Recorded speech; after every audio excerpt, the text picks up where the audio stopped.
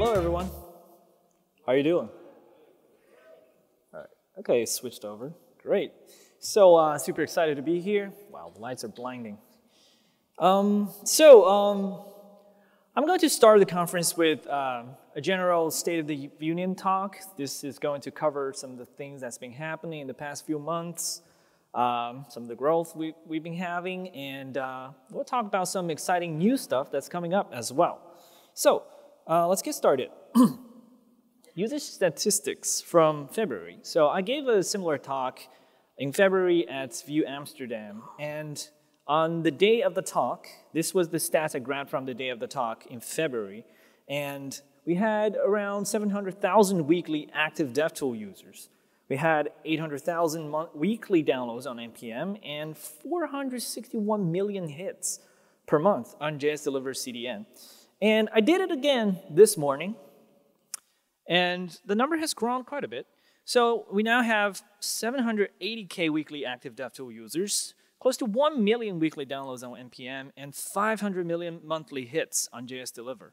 So that number, we're seeing a 10% month-over-month growth. And this is consistent if you compare the stats from last year this time. We pretty much tripled our downloads count on NPM and tripled our weekly download count on NPM, and more than doubled our weekly active users of DevTools, which I consider the most accurate metrics for counting how many active Vue developers are out there. In other news, we're now the second most started project on GitHub. Woohoo!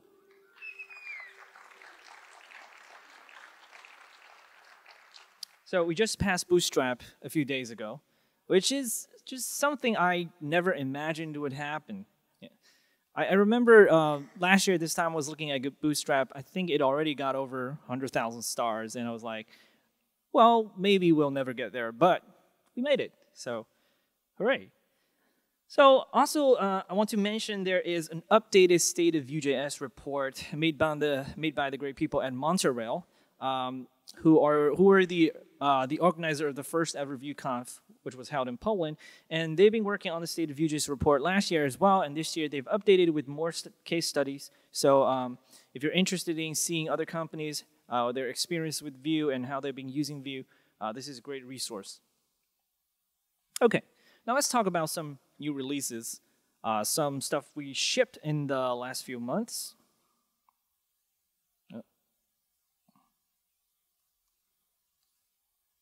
So I'll talk off this for now. So we released Vue 2.6, codename macros. 2.6 we released last month, early February, and the biggest features it included were the new slot syntax. The new slot syntax brings together a bunch of improvements in terms of simpler usage when you have one single default scope slot. And when you have multiple name slots, it also forces you to write more consistent templates. And it brings a bunch of performance improvements, which we'll talk about in a bit more details later. It also comes with improved async error handling. So if you use an async function for your lifecycle hooks, or you use an async function for your methods, so because when you use async functions, they implicitly return promises. These promises will errors caught in the promise chain will also now be handled by Vue's global error handler. So this helps with async error handling and reporting. Improved compiler error message. Most compile time error messages now come with error locations. So it will point to the exact location in the template where the error happened. And we also have built-in data prefetch support during server-side rendering, which both Vue Apollo and Next.js have started to leverage to simplify their internal implementations. Another big release that I believe it was just released today or yesterday, Vue Devtools 5.0 comes with a ton of new features. This has been in beta for quite a while, but it is now officially out. Comes with a new routing tab, performance tab, settings tab, editable Vuex state, and native script support. Woohoo! Shout out to Guillaume for working on this. This is a very important release for Vue Devtools. Also, one of the important improvements in terms when it comes to development experience, if you're using VS Code, you probably know what Vetur is. It is the de facto standard for working with Vue single file components. It provides excellent IDE support, and now it becomes even better with template IntelliSense support, which means when you are working on your Vue single file components, it auto-completes. It provides autocomplete for your child components, their props, and also when you are inside a directive expression or interpolation, it provides autocomplete for the existing data properties and props on your components. So you get a very good development experience inside templates that kind of rivals TSX. Vue CLI 4. We posted a roadmap for the CLI 4. This is not a sort of rewrite everything kind of upgrade. This is a major version because it involves bumping the dependencies, bumping major versions of a number of dependencies like Jest, Workbox, Core.js, Nightwatch. So we're also keeping an eye on upcoming Webpack v5 release, and we will make sure to update the CLI to leverage all these new features. Okay, so now let's get into 3.0. I know many of you have been asking when is it coming out. So I don't want to give you a date that is set in stone because there are a lot of things left to do, and we want to make sure we do a good job, and we don't want to rush it. But we are trying to communicate as often as we can with new progress. So RFCs will be an important channel for all the things that we plan to do. So if you're interested in what's going to happen in 3.0, you should definitely keep an eye on the Vue.js/RFCs repository on GitHub. That is where all the important stuff that's going to happen. We already posted a number of RFCs. One of it is the new slot syntax. This was done before 2.6. We discussed the new slot syntax, and we're moving towards the vSlot directive. And it provides more succinct usage for default scope slots, which is an important pattern when many of you probably know as renderless components. So this would make renderless components much easier to use inside templates. More consistent and explicit when using named slots. So when you have multiple name slots, they are now forced, you must wrap them in templates. In most cases, the results, in the past, you can either wrap them in templates or use them directly on elements or components, which in the end actually kind of hurts the readability of name slot syntax, and the new syntax kind of enforces everything to be consistent. It is also easier to associate slot scope declarations with a component providing the scope. This is another improvement in terms of readability. When you have multiple nested components all providing slot variables, it can become quite confusing with the old syntax. And new syntax sort of makes it easier to associate the variables declared and the component that is declaring it. Also, so building on the slots, new slot syntax, we also have an RFC for slots unification. Currently in Vue 2.x, we have two types of slots. We have normal slots and scope slots. And this distinction was largely a history problem because we shipped normal slots first for a very long time, and then only introduced scope slots as a new feature in a later version. But after looking at it, and especially thinking about the internal implementations and performance optimizations, we noticed that slots could just be slots. The concepts can be unified. So in 3.0, there will no longer be the distinction between normal versus scope slots. It's all just slots. And all of them are implicitly compiled as scope slots internally. So the reason for this is when you use a normal slot, as in 2.x, the slot content are created directly in the parent scope and then passed down to the child. So if the slot content, for example, here, this is hypothetical compiled code. So if you look at the slot content here, it relies on this .message, and this is a dependency that is registered as a dependency of the parent. So when this .message is changed, it causes the parent component to first update, creating the new child content, pass it to the child, which then triggers the child to also update. So you have two components updating for a single state change. However, with scoped slots, the slot content is compiled as a lazy function. So the function is passed to the child and called only when the child updates. Now, with this .message is registered as a dependency of the child. So when this .message changes, only the child component needs to update and it no longer affects the parent component. So we have one less component that needs to update. So with all slots being implicitly compiled as scoped slots, we get a better performance because our component tree, especially when you have a large component tree, this greatly reduces the amount of components that needs to update when your state changes. We also posted the new class API RFC. If you haven't read it, you probably should. And it looks something like this. So your class, you can use a native class that extends Vue. These are class fields. This is currently stage 3 proposal and is already supporting Chrome Canary. And you can, our current V3 prototype actually already works without any need for transpilation directly in Chrome Canary. And lifecycle hooks are just class instance methods. Computed properties are just getters. And anything that is not a lifecycle method becomes a normal method. So this is pretty simple and straightforward when it comes to mapping to our existing Vue components.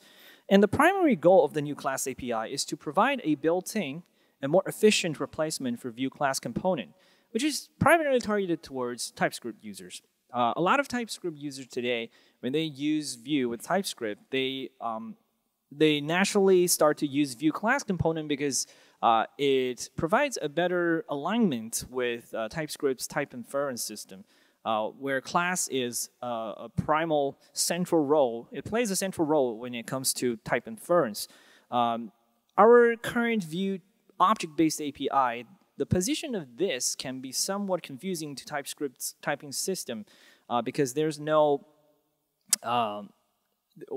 TypeScript just has a harder time figuring out what this means in the Vue's vanilla API. Although we've managed to make the typing system somehow work, it involves a lot of indirection when writing our type declarations, and using the class API makes everything simpler.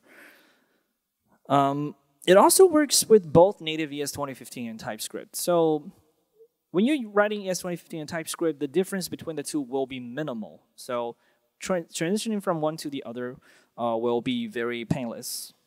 Object API is still supported, so there's no need to migrate everything to class-based API. The goal is not to replace the existing API, but to provide a built-in and more efficient alternative for some of the existing usage. Now let's get into some of the more exciting stuff. So this morning, I just posted 2 new RFCs. The first one is Advanced Reactivity API. So some of you might have already known that in Vue 2.6, we shipped a new API called Vue.observable. Vue.observable is a function that takes in an object and returns the reactive version of it. It is essentially an API for you to create standalone reactive objects. So in 3.0, we hope to extend this even further and make it more useful. The primary goal is to provide a set of APIs that allows you to leverage Vue's reactivity system even outside components. If you think about it, in current Vue 2.x API, almost all Vue's reactivity are internal implementation details. If you want to watch state changes, if you want to leverage Vue's reactivity to cause things to update, you will almost always need to have a component instance, and everything is exposed off of this. However, this isn't technically necessary. In 3.0, we've already split out the reactivity system into a dedicated standalone package. So it now exposes a clean API for you to leverage the full power of Vue's reactivity system even without a component instance. So let's take a look. We have the state, computed, and watch APIs. We also have a value API that is for primitive values. So state is the same as Vue.observable. It takes in an object and returns the same object, except making it reactive. You can also create standalone computed properties. So you take a computed property, give it a computed getter, and it returns a reference to a value. So this is an object with a .value property, which will always get updated whenever its dependencies change. So it works the same way as computed properties. And then there is a standalone watch API that allows you to watch arbitrary computations. This can be either a function or an existing computed property reference. Now, with the advanced reactivity API, our hope is to allow you to create and observe reactive state outside of components. But it also makes it much more useful if we can connect the state that we created into components by returning them in data. Now, the second point is really important because with this, we can essentially create reusable encapsulated state logic and then share them across multiple components. Now, this sounds really familiar, right? Encapsulating logic and reuse them across components. We do have some mechanism like mixins that allows us to do that today. But with the new APIs, you'll see that a new pattern emerges. Now, to complement the advanced reactivity API, we'll also have dynamic lifecycle hook injection. So this is in another RFC, and it provides some global methods called unmounted and unmounted. So for every existing lifecycle hook, you'll get an on XXX method. So this method can be called inside the before create hook or the data hook or the data function of an existing component, and it dynamically registers a lifecycle hook for the current component. So you can register the mounted hook programmatically like this. Now, these two RFCs, when looked at alone, it probably doesn't instantly show the full power when they're combined. But when they're together, it actually unlocks a very powerful new pattern that is similar to React hooks. So in order to better illustrate this, I want to take a case study. So imagine that we want to implement a feature. We want to listen for mouse move events and feed the current mouse position on the page to our component. How will we implement that, right? So this is something that we can totally extract into something that is reusable. So the first distinction is we can do a mixing. So this is a pretty standard mouse position mixing. We have some data that has X and Y. We have the mounted hook that adds the event listener. Now, because we need to also remember to remove this listener inside when the component now mounts, we need to have a destroyed hook. And because we need to remove it with a reference to the event handler, we have to declare the handler as a method. So this is a pretty standard mixing, right? But we already see some problems. We have injected two properties and a method onto the component instance that's using this mixing. It has X, Y, and update. Now, it is fairly likely for the component to somehow have an update method that clashes with the name. So whenever you're authoring a mixing, you're already facing the problem of namespace clashing. You want to avoid your host component to accidentally overwrite these methods that you declared. In addition, when you have multiple mixings, when you overuse mixings, for example, if you have like 5 mixings in the same component, this problem becomes even more severe. Namespace clash exists for all options. Props, data properties, methods, all have potential naming clashing problems.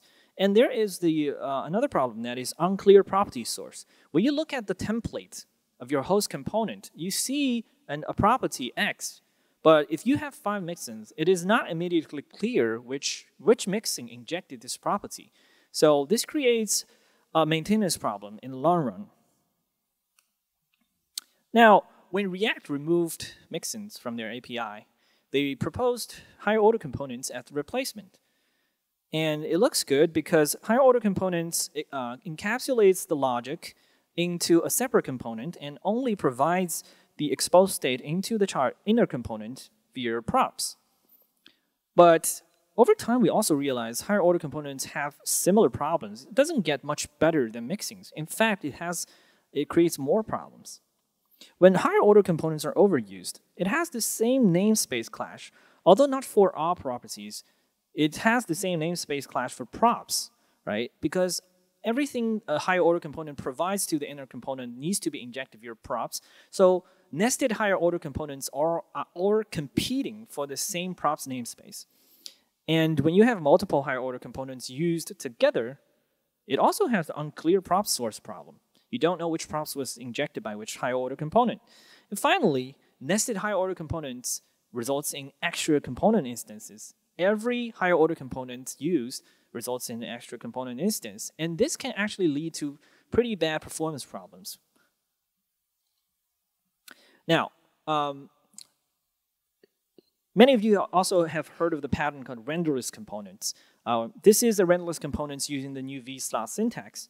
We can write a component that encapsulates the mouse position logic and renders its default slot by feeding the X and Y position into that scope slot.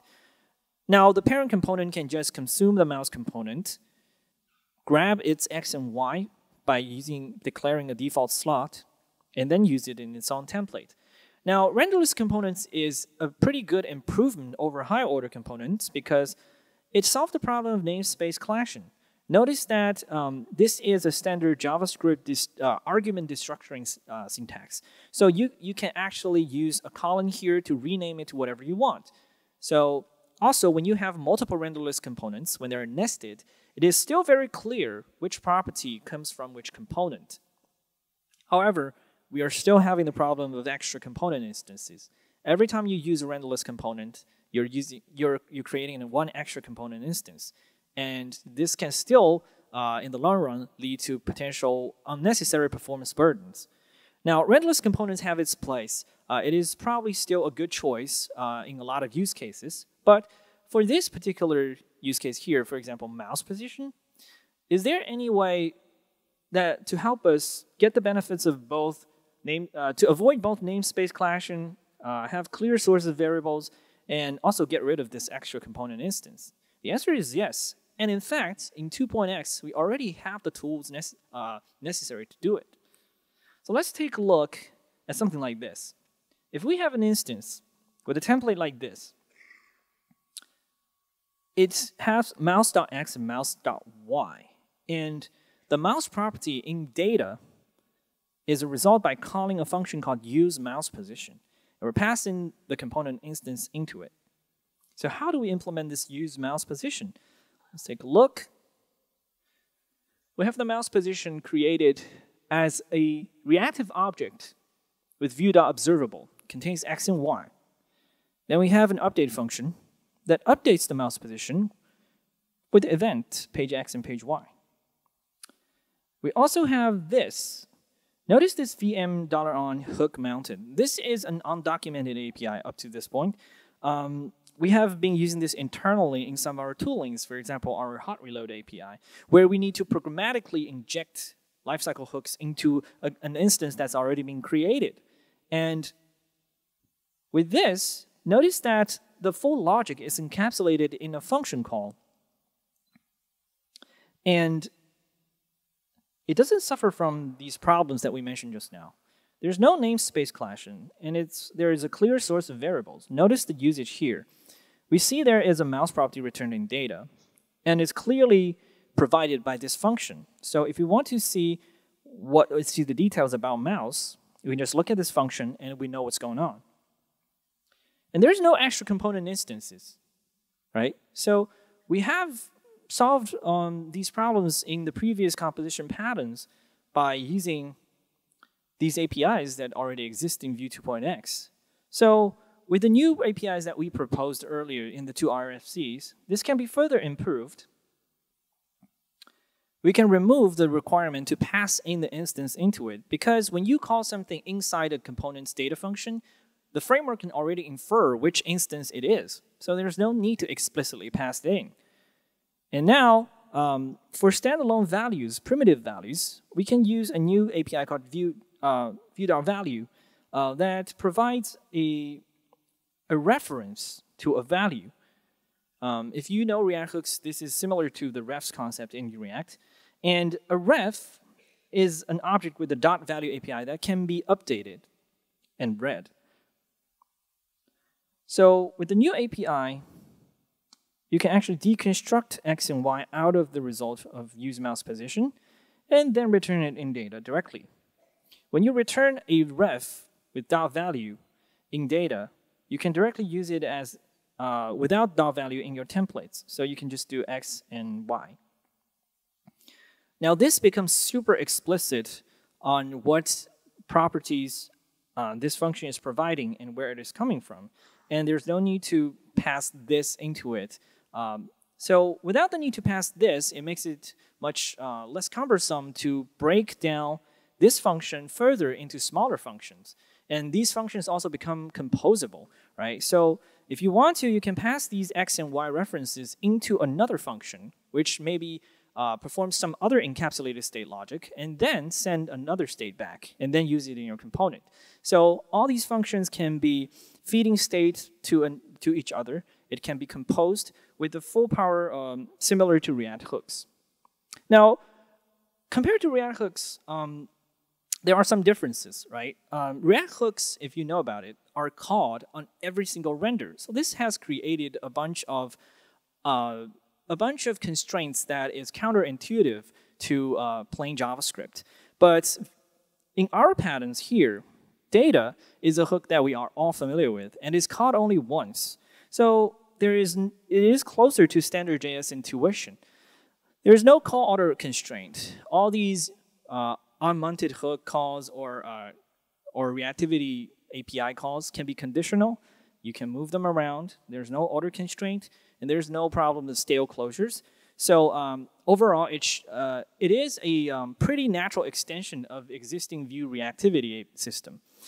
So we hope that this could be used as a good replacement over mixins. So in 3.0, mixins are still going to be supported, mostly for backwards compatibility, but we hope that this new pattern can unlock an interesting new system for sharing and reusing logic across components.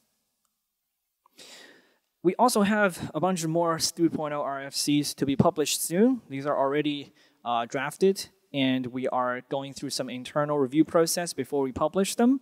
But these will involve some breaking changes, and that affects the global API, the render function API, function and async components, optional props declaration, and attribute fall-through behavior. So these are pretty much most of the breaking changes that we have planned, and we will have full RFCs out very soon. So stay tuned. Okay, so that's all I have for today. Thank you very much.